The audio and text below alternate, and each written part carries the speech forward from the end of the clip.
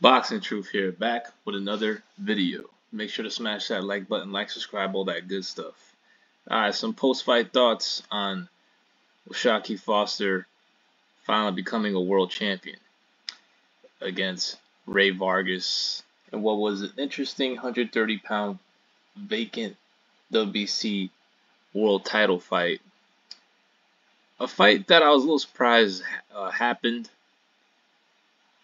Also, it was an interesting fight for a few reasons. Foster, after a long ass time being in the rankings of WBC, finally got his world title shot. Was treated like shit by WBC. He had to fight a bunch of eliminators. He had to take the hard road to earn a world title shot. When it comes to the rankings, the sanctioning bodies treated like a popularity contest. If you bring the sanctioning fees, if you bring the money, you're going to get ranked pretty quickly. But if you're a Shaki Foster, you got to go through the politics of boxing to eventually get a title shot. But, you know, the reality is if Foster didn't win tonight, it would have been his last and only title shot. So he had to make up for it. It was only going to be his only chance. He was fighting a more popular Mexican fighter, but it was a fight that he should have won. He was the naturally bigger guy. It was an easy bet. He was the natural 130-pounder. The only concern was Foster, was he going to get robbed if the fight was close? Fortunately for Foster, the fight wasn't close. Vargas couldn't really do shit. He wasn't effective. He couldn't really land. Couldn't deal with Foster's speed and his defense. Foster was just better all around, was the better defensive fighter. He was the stronger fighter. He was the more effective fighter going forward and going backwards. So it was a pretty clear-cut unanimous decision. Never rated Rey Vargas. He just ain't that good.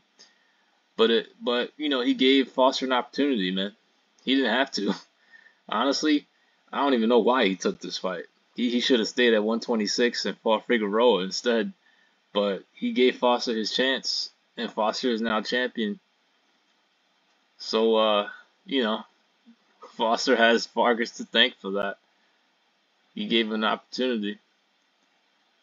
Otherwise, Foster would have fought for a vacant title against a no-name for much less money. So, 30-pound division is wide open.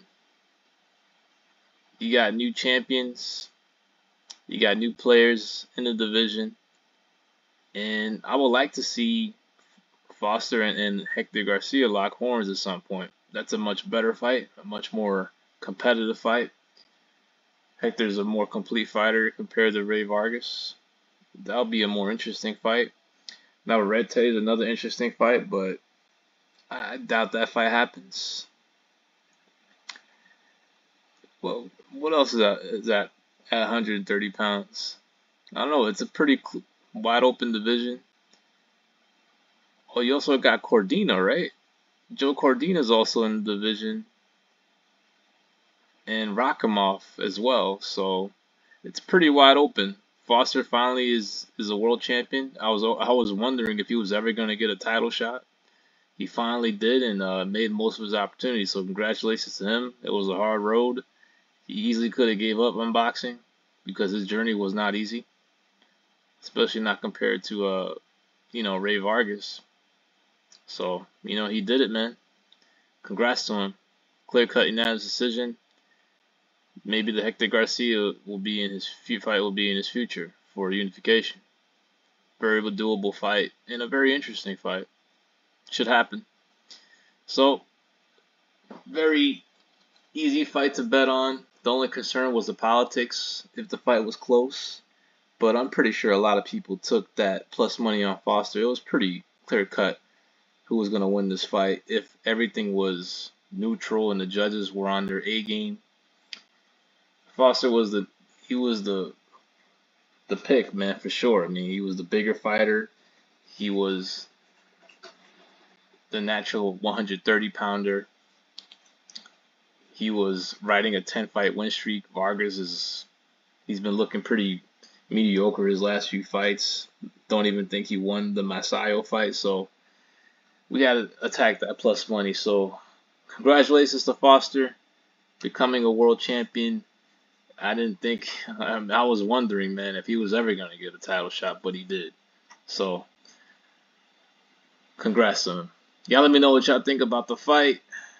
Give me your thoughts. This is Boxing Truth. I'm out.